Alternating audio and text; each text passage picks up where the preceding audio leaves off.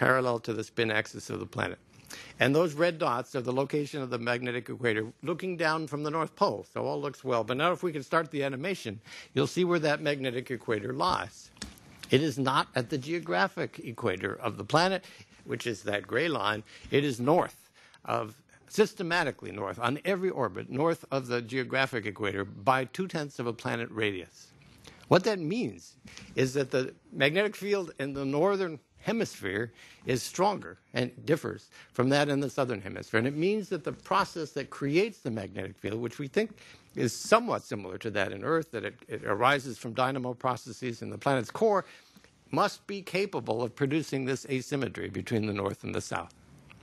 Now, there are some consequences of having this strongly asymmetric field, and one of them is depicted on the next slide. If you map the magnetic field lines at the north and south polar regions of Mercury, those magnetic field lines look pretty complicated, but focus on what is different between the north and the south, the north on the left and the south on the right. And what is different is the area around the pole itself, the areas with the letters N and S. And the next slide shows those in more detail.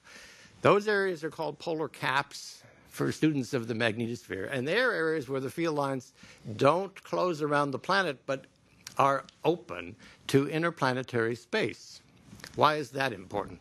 It is important because open field lines are like interstate highways for charged particles from the interplanetary environment. And those charged particles come roaring in and hit the surface of Mercury. What happens when they do? One of the things is that material is kicked off the surface and contributes to Mercury's very tenuous atmosphere called an exosphere. And another is that the impacts of these charged particles change slowly over time, that the chemistry and the color and the reflective properties of the surface by a set of processes known as space weathering. So a prediction of this new model for Mercury's magnetic field is that the processes of generation of the exosphere and the processes of changing the color and reflectance of Mercury's surface should be very different near the North Pole and near the South Pole. And we'll be testing these ideas as we go forward. But Mercury's magnetic field environment, Mercury's magnetosphere, is different in some other ways as well. And I will turn the podium now to my colleague Ralph McNutt to describe some other new results. Thank you, Sean. What I'd like to do is to amplify on some of the things that Sean is talking about the magnetosphere, and also talk a little bit about a rather serendipitous discovery that was made with the instruments that Larry was talking about for doing our geochemistry observations. And if I could have the first graphic, please. Larry was talking about using our gamma ray spectrometer to look for gamma rays from the surface of the planet. And this is actually what the gamma ray spectrometer on Messenger looks like in schematic. The yellow part at the top actually points back toward the surface of the planet. That's nominally where the gamma rays come in through.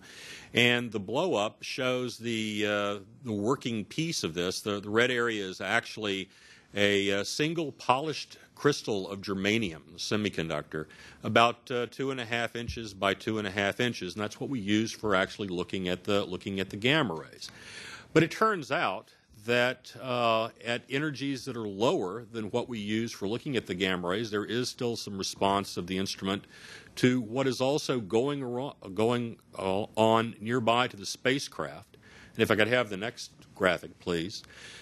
Around the spacecraft in the magnetosphere, we know that there are charged particles of plasma. One of the things that, of course, has been a big mystery is that at the time of the Mariner 10 flyby, the first one back in 1974, not only was the magnetic field in the magnetosphere discovered, but there were also these bursts of energetic electrons. And this is something that we haven't seen on any of the flybys that we've had with Messenger going by the planet. And we have a detector that's on board, the energetic particle spectrometer, specifically for looking for events like that. And it's been quite silent during all the flybys we had. But then something interesting happened once that we finally got into orbit. And this just illustrates one of the things that can happen in particular with the gamma ray spectrometer that's got a very large active area that allows you to see things that you can't necessarily see with the other instruments. We've of course got there's a possibility of having electrons near the spacecraft. Those are indicated on the left, and those can come in and actually hit the outer case of the instrument. If I could go to the next graphic. They're not energetic enough necessarily to go through that case, but what does happen and what can happen is I can actually make X-rays internal to the instrument itself. And it's exactly the same physical process that's used in medical X-ray imaging equipment. It's exactly the same process that happens in the upper atmosphere of the corona of the sun, where that hard X-ray fluxes are emanated from, such as have happened here in the last couple of weeks. And so one of the possibilities we actually have with this instrument is not only in looking at the gamma rays coming back from the surface, but actually being able to see gamma rays that are being produced within the instrument housing itself if there are enough electrons in the region of space that we're flying through. Certainly the kind of usage of this instrument that it was not designed for, but again, it gets back to serendipity, having a happy discovery based upon something one wasn't expecting. If I could go to the next graphic, please. And let me just explain this for a minute. This is very similar to what Sean was just showing you with the where the magnetic equator lines up on the planet. In this case, again, we're looking down on Mercury from the top, from the North Pole. But in this case, what we're looking at, the greens and the arrow regions, are the pieces of the orbits that are basically we've painted with the areas where we've seen these energetic electrons. And it's not a question of just simply flying through the area and having the electron flux come up. We see this as bursts. Sometimes they're only tens of seconds long. Sometimes they last for several minutes. They're sporadic, but they happen like clockwork almost on every orbit. A lot of variations. And the other thing it's important to note from this graphic as I look down on this isn't a coordinate system where that the sun is off on the right-hand side. And where we're seeing these are located all around the planet. And if we could go ahead and roll this as a film clip, this shows why that we didn't see them during the flybys. They're all in the northern hemisphere. Sort of the darkish gray areas or the lightish gray areas on here are pieces of the orbits that Messenger was in, has been in since we've gotten into orbit around the planet. And you can see the distribution of these things tends to be at mid-northern latitudes.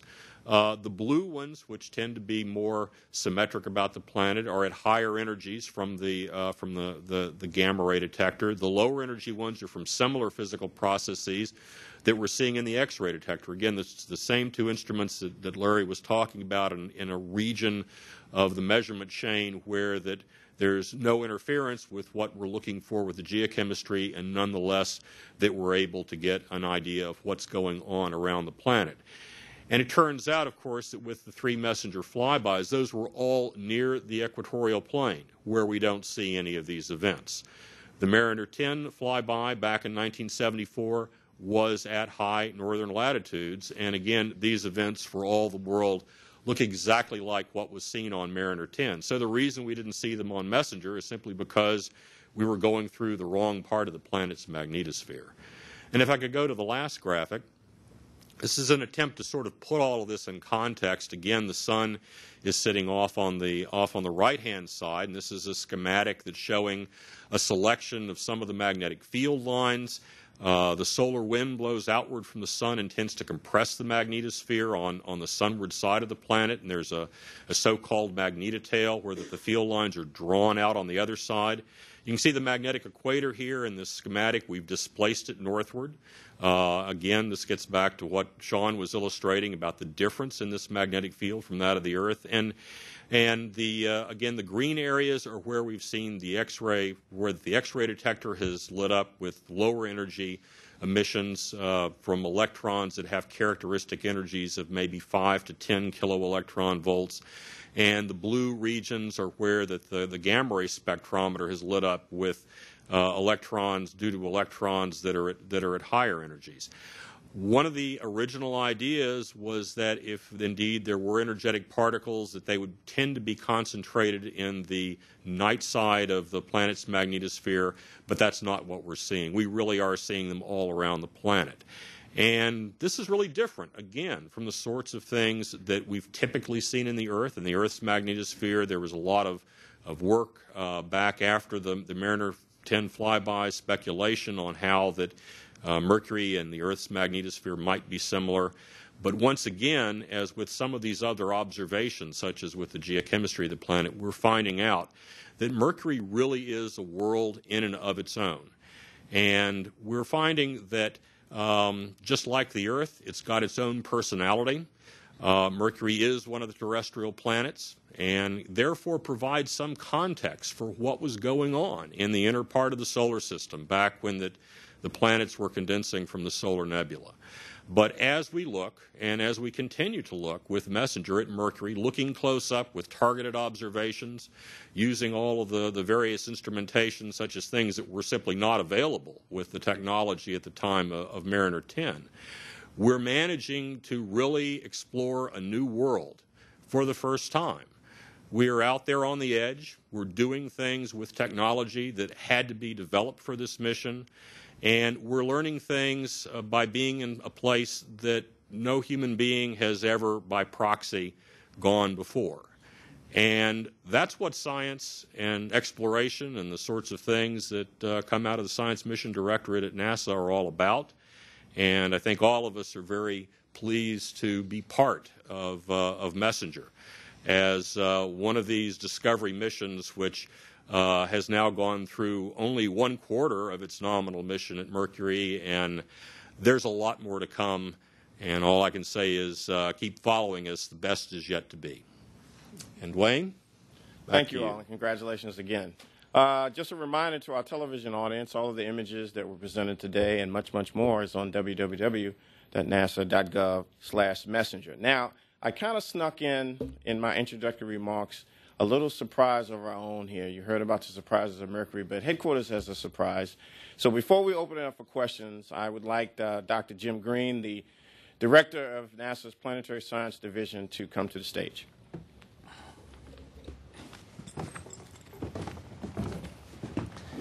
Thank you, Dwayne. And Sean, will you please come here? Thank you, Jim.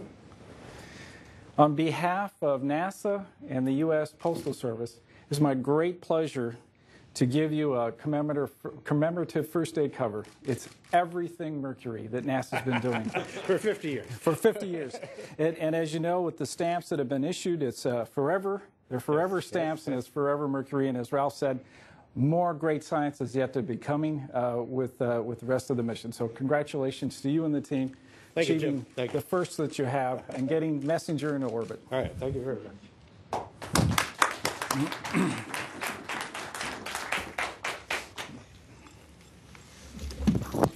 Okay, let's see if we have any questions here. We're going to start here at NASA headquarters. Wait for the mic. Give your name and affiliation. Randy Shostak, reporter with EOS, newspaper of the American Geophysical Union. This is very exciting information. Thank you for the press conference. I wondered if you could elaborate, particularly on some of the latter comments by Dr. McNutt, and if you can put this in broader context for me. What does all this add up to? What do all these new images, what do all these new findings add up to? And at this point, what are you most pleased about to date, and what are the surprises and things that puzzle you the most? Well, I think that certainly the thing that we're most pleased about is that we're in orbit. We've got a healthy spacecraft. We've gotten through the hottest part of the orbit, and everything is still working. I've personally been involved in a variety of NASA missions, and all I can say is that I keep being amazed every morning that I get up how well that MESSENGER is going. It has been a tremendous partnership between the MESSENGER team and NASA, actually, again, pulling something off that no one has ever done before. I think in terms of what we're learning, again, one of the things that we said when we started the mission in the beginning is that Mercury is that end-member planet of the terrestrial planets. It tells us something about the inner part of the solar nebula. It tells us something about how the terrestrial planets formed ultimately. Again, the sorts of results that Larry was discussing about how that the potassium to thorium ratio differs amongst the planets, and that Mercury has really been a surprise there. It's certainly clear from that, as well as from the images that Brett was showing, that comments to the contrary, Mercury ain't the moon. There have been a lot of comments that one would read saying how that, well, it just looks like another dead piece of rock like the moon. Why are we doing this? And the reason we're doing it is because you learn something by going to places that we haven't been before. I mean, the solar system is our home. We're here. We know that. We don't know as much as we might like to about our origins and about kind of where how all of this came together. And by going back and taking a look in detail at places like Mercury, we're able to put more of those jigsaw puzzle pieces together. Again, Sean is talking about the fact that we've got this very interesting magnetic field configuration. The only other place in the solar system where that you have something like this is the magnetic field of Saturn, where that the spin axis and the dipole axis are aligned, and it turns out that the magnetic equator of Saturn is displaced northward of its geographic equator, not by as large a percentage, something like about, I think it's like 0.06 Saturn radii as compared to about 0.2 Mercury radii for Mercury, and certainly the environment and the chemistry and the geophysics of Mercury and Saturn are quite different. And yet now we have examples of two active planetary dynamos in the solar system that shouldn't be there. And for a long time, I know with the investigators at first really at Pioneer 11, and then with Voyager, and now, of course, with Cassini, there's been a lot of speculation about whether that Saturn was just sort of the odd man out. Well, now with these messenger observations, we've been able to show that no, it's just an example. It's one of two. I think that one of the other really surprising things and very interesting things is, again, this example of how much flooded area of pyroclastic flows, these explosive flows of volcanism early in the history of the planet that there are. And of course, one of the things we've remarked upon before are the so-called lobate scarps, where that we see this evidence of Mercury having shrunk with the crust folding over. Where, of course, Sean's been talking about the idea about the ice and the craters, and the fact that we have this LIDAR, this laser altimeter that's now in orbit around Mercury, where that we can make these deductions about the overall topography of the planet. I mean, this is just incredible. There's a lot more to come. So I don't think it's so much a question of what is the most amazing, but really the question of what about the mission and the results to date have not been amazing, because this really is the undiscovered country, and we really are, for the first time, exploring a new world. You have a question? You pass the mic and there. And name and affiliation, please. Hi, Ann Walters with the German Press Agency. You mentioned quite a number of observations that you've had that weren't what you were expecting to see, and I was hoping that you could maybe say what was the biggest misconception that there was about Mercury before you started this mission? The biggest misconception? The biggest misconception was that we would go to a planet orbited for the first time and not be surprised. and some, even in the planetary community, after the Mariner 10 mission, placed a low priority on returning a spacecraft to Mercury on the grounds that it was very much like the moon. We had been to the moon. It was an example, to use a phrase coined by a very famous space scientist, one of the burnt-out cinders of the solar system.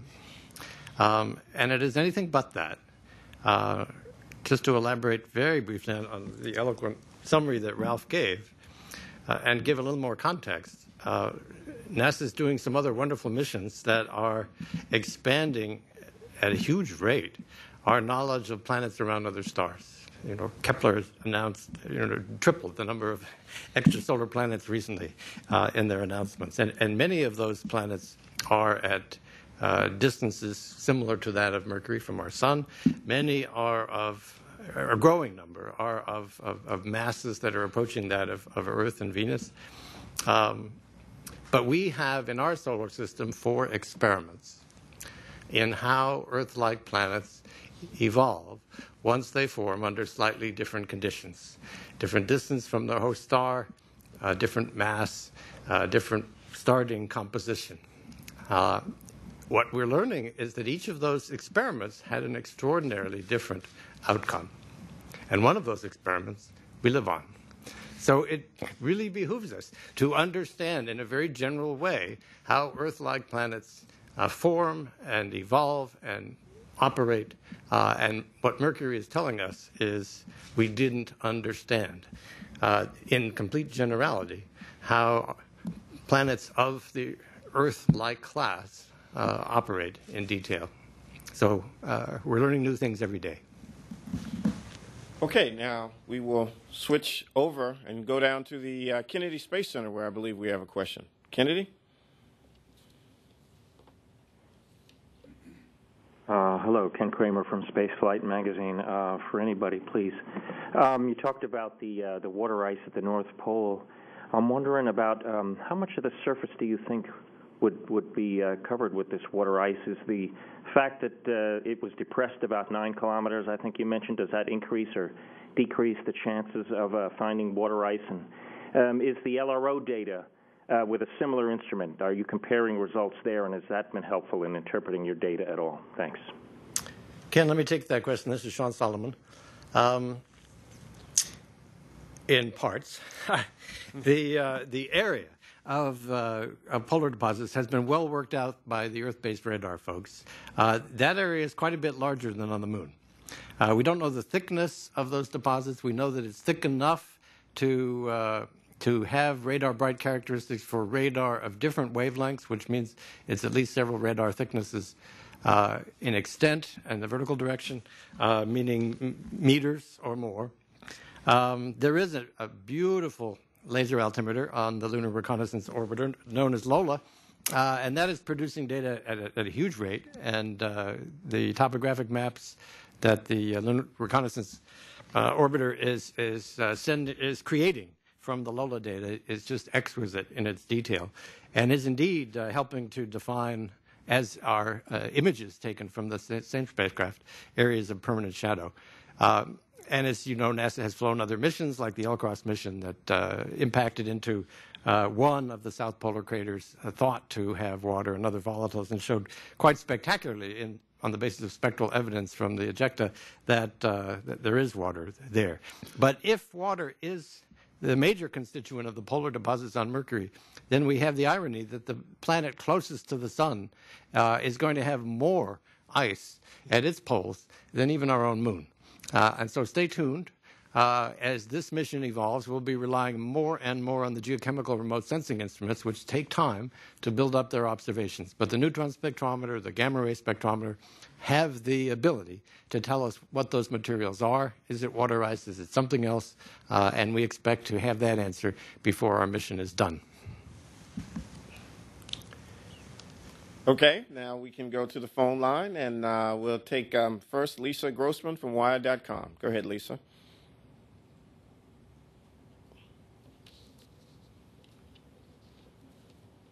That the data from the spectrometer is ruling out some models of what Mercury's composition can be. What models are those, and what ones are left over?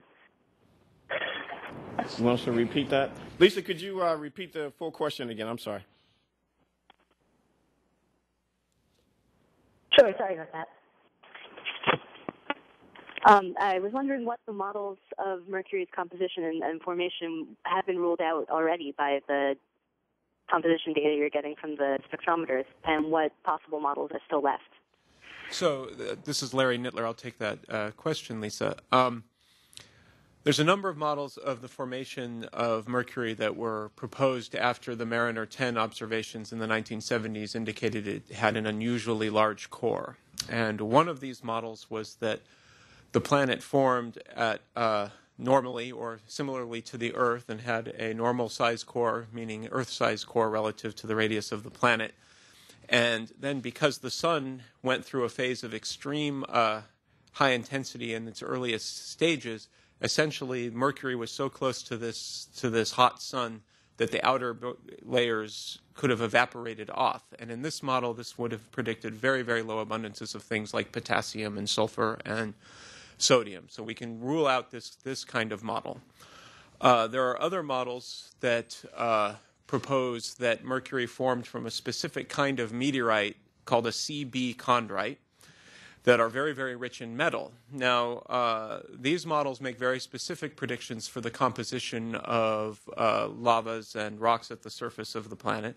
And for the most part, these are not in detail, not in agreement with our observations. So these models in detail can be ruled out, but possibly variations on them will eventually be proven to be right.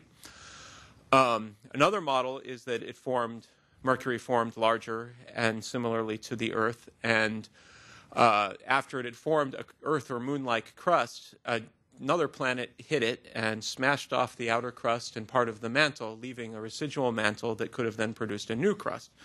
At this stage, we cannot rule out this model. The data, some of our compositional data are certainly consistent with this idea in broad outlines. Whether the high sulfur abundance is consistent with this, we have not yet figured out. But this is a model that's still in the running. And there are probably going to be many more models devised before we have an answer on this as we continue to get interesting data. But thank you. Our next question will be from Peter Spotts. Hey, thank you. Thanks, Lisa. Our next question will be Peter Spotts from the Christian Science Monitor. With the Christian Science Monitor, and actually that pretty much was my. Can you hear me? Yes, sir. Go ahead, Pete. Am I getting through? Yes. I guess so. Okay. That actually answered most of my question, but let me just throw one other one related to that. And is there any possibility for a migration of Mercury from forming in a bit more distant location in the solar nebula and somehow migrating in? I can take that, Pete. This is Sean Solomon. The process, I think you know, or you wouldn't have asked this question, of building up the inner planets is one with a lot of chance encounters. We would call it stochastic. That the interaction of growing objects that start out many and become few is not fully predictable. And depends on particular encounters that can result in growth of a larger object or disruption of an object. And some of those simulations that have been done of the growth of the inner planets do include the possibility that Mercury started to form at a different place in in solar distance than it ended up. My late colleague George Wetherill did some of the pioneering calculations of that sort. That said, there are also interesting studies of the migration of planets once formed, and this work was really stimulated by the discovery of extrasolar planets near their host stars, and a lot of the attention has been directed at the major planets whose migrations may have had a big influence on the history of small objects in the solar system. But there's a very interesting study by a French dynamicist of the long-term evolution of planet Mercury. And their simulations have shown that some of the orbital characteristics of Mercury, like the large eccentricity of the orbit, like the large inclination that Mercury's orbit makes with the orbits of most of the other planets, are not fixed in time, but evolve. And they made a very interesting prediction in a paper in Nature a couple of years ago that 3.5 billion years from now, it's not something we have to worry about next week, that there's a possibility that the orbit of Mercury will substantially disrupt the orbit of one of the other inner planets. And so It's something that our great grandchildren might devote some time to thinking about, that Mercury and its orbital evolution may have major consequences for the orbit of our own planet. But that's a prediction that may or may not be borne out according to an article in Nature. But I can send you that link if you're interested, Pete. Okay, next up is Kelly Beatty, Sky and Telescope Magazine. Kelly? But is it possible? Oh, go ahead. Go ahead. Yeah, Pete, we'll give you an opportunity to do follow-ups because we're approaching the top of the hour. So let's go ahead and go to Kelly Beatty at Sky and Telescope Magazine. Thanks very much. I came in a little bit late, so Sean, if you covered the possible interior structure of the planet, I missed it. But if I didn't, can you say anything about the interior structure of the planet, and in particular, what an offset magnetic field says about the state of the core? Okay. Kelly, you didn't miss much on that topic, and we didn't cover it at great length. We know on the basis of measurements made with Earth-based radar that the outer core of Mercury is molten, like the outer core of the Earth, molten, metallic, iron-rich. We also know the approximate radius of the core just on the basis of the mean density of the planet. That's been known for 50, 60 years. And it's at least 3/4 of the radius of Mercury. What the asymmetry, the equatorial, the asymmetry about the equator of the magnetic field means has still to be sorted out by the theorists. But one possibility is that the field-generating region of the outer core, or in particular the boundary between the outer core and the mantle, may be strongly different in the northern hemisphere and the southern hemisphere. This idea has been put forward as an explanation for an early magnetic field on Mars that is much stronger in the southern hemisphere of Mars than in the northern hemisphere, to explain the strong magnetic anomalies recorded in crustal rocks on Mars and their locations, which are dominantly in the southern hemisphere. So I have no doubt that our new results on Mercury's magnetic field geometry is going to stimulate a variety of new ideas for how Mercury's magnetic field is generated, how that field might vary with time, how it varies with position, and I look forward to those models and to our ability to test them. Okay, folks, we are going to have to wrap up here at the top of the hour. For the media who are still on the line, please get in touch with my office or APL Public Affairs to get some follow-up questions and interviews set up for later in the day. I want to thank you all for showing up and joining us today. Congratulations to the Messenger team. Again, go to www.nasa.gov/messenger. Science never sleeps.